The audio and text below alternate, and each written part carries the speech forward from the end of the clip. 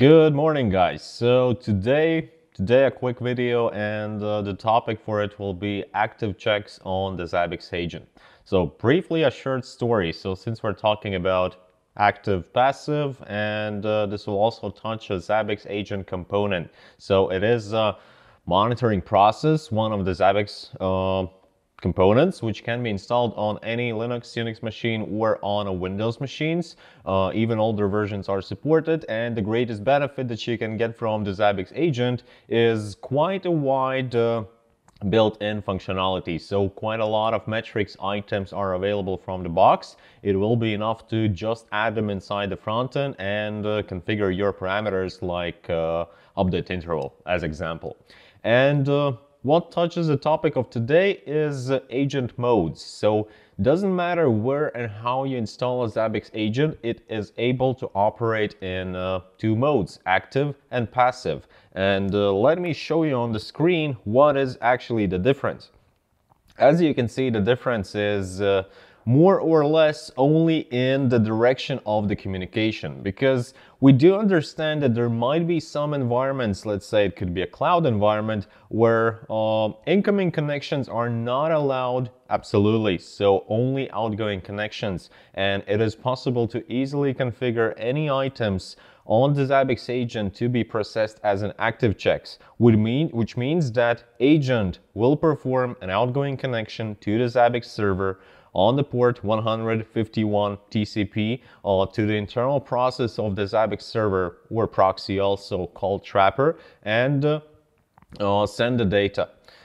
Send the data based on your update intervals and send it in the chunks. How the active agent will also know what's the configuration, what items do I need to monitor. So also that part is initiated by the agent itself. So agent connects to the server and requests the configuration.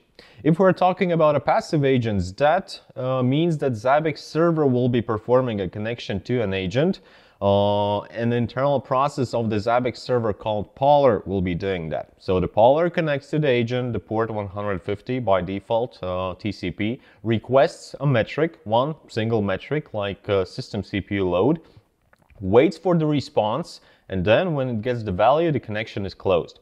So this is the choice how you can, where you can decide how your agent will be working.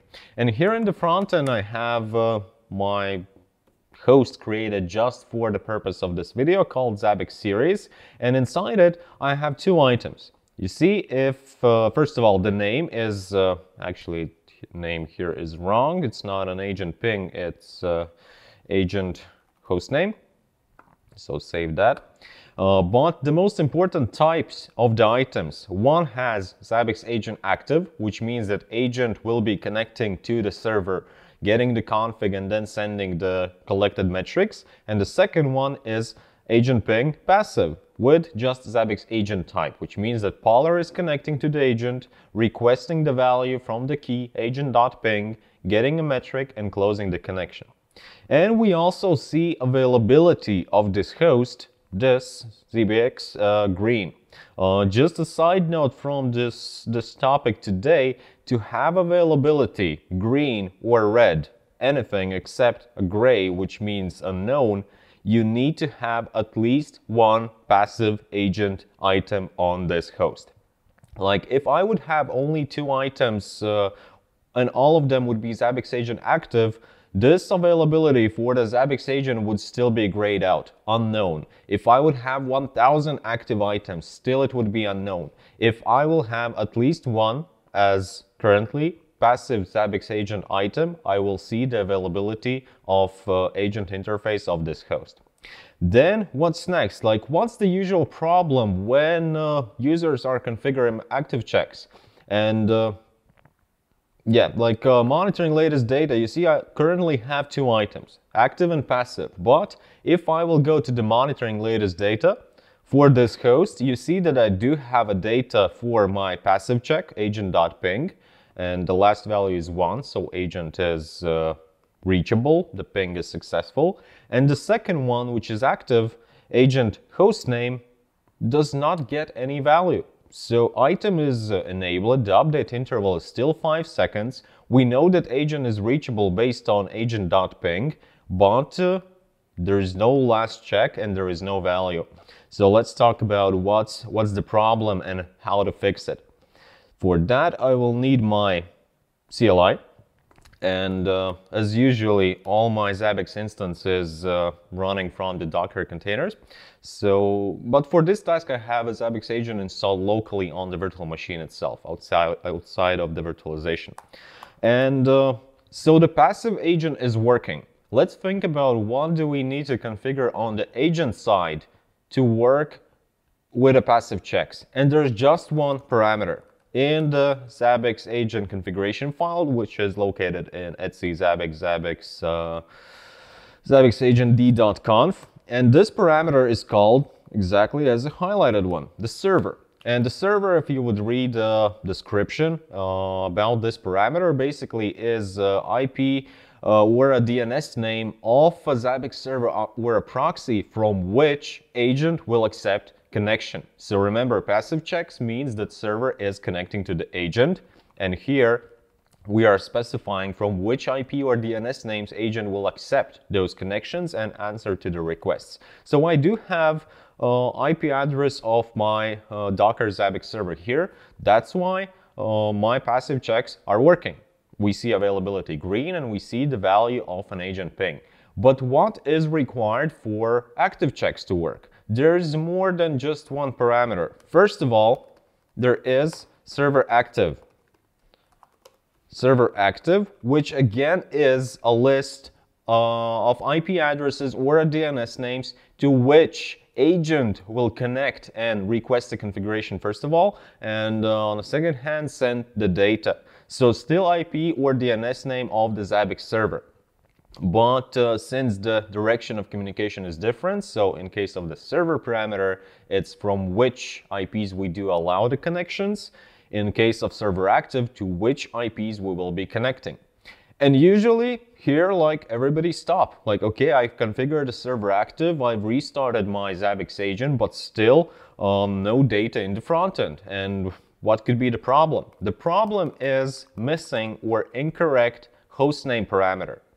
I do have some hostname set up here from my previous some kind of the tasks, but what's the idea? Like, when you have a server active configured, you need to configure a hostname. And a host name in the Zabbix agent configuration file must match exactly as you have a host name in the front end. And here I have a Zabbix series. And pay attention, I'm also talking about a host name, not the visible name. If I would have a visible name, something else here in the configuration host, I would see the visible name. But we need host name.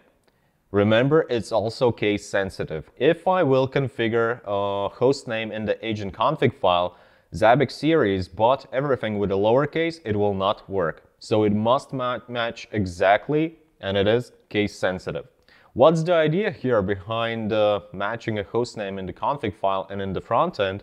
Well, basically, when the agent connects to the Zabbix server, to the IP or DNS name which is specified in the server active, agent will also tell to the server, hey, my host name is something like auto registration currently, as I have. Do you have something for me? Do you have some kind of the items that I should check? And the server will check like, nope, I don't have such host in my database, in my configuration. That's why currently that agent is not monitoring any active checks. But if it will say my host name is Zabbix series, and indeed we do have a Zabbix series host configured in our front end, and there is one item with the type Zabbix agent active, it will work. So what we need to do now is change the host name in the agent config file exactly as it is in my front end. So Zabbix series, both words with a capital, and save it. Save the file, and of course, after each time you perform some change in the configuration file of the Zabbix components, you need to restart the component itself. And it will take around 2 minutes from now for the first metrics to actually start to appear in our front end. But before we actually see the metrics, let's talk again about the parameters in the config file. We talked about a host name, but actually there are three steps that Zabbix agent will check. Let's say if the host name is not specified at all. The host name default value is blank. And if I would not write on my own hostname specifying the Zabbix series, what would agent do? Agent will always check for the next one, for hostname item. And hostname item, the default value is system.hostname. So it could be anything. That's the default value. We could also write, I don't know, some user parameter, which will be gathering some kind of the value, and that value will be used as a hostname. And if hostname item is also not set, like if we would have hostname item equals nothing, then the agent would simply use the value of the system.hostname. And you might say okay, but previously I didn't have any hostname, I didn't have a hostname item, then why my host with an active checks is still not working in the front end? Because what's the output of the system hostname in my case? I can run a Zabbix get -s localhost IP, so I am requesting a value from an agent, and the key will be exactly the same, system.hostname. And it will return just a localhost.local domain, because that's exactly is host name of my virtual machine, which of course does not match host name in the front end. So let's look, do we have some values now?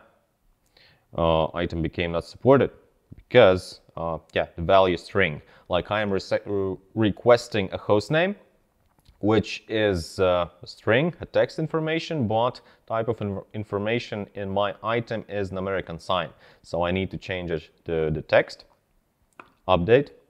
Then I will also execute a reload of the configuration cache just to speed up some time. If that is something not familiar to you, you can check it out in one of the previous videos about the runtime commands.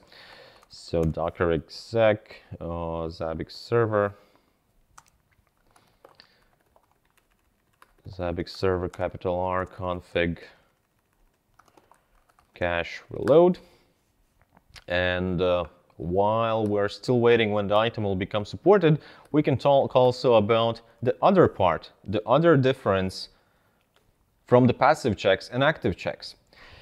If we talk about the Zabbix agent configuration file, there is a parameter called start agents, and it is possible to increase the amount of internal processes till 100. And those start agent processes are responsible exactly for the passive checks. So these ones, which means that we can have 100 pre-fork processes that are responsible for the passive checks. So if we will throw a lot, I'm talking about thousands items with a short update interval on the agent, it will perform better as an active check.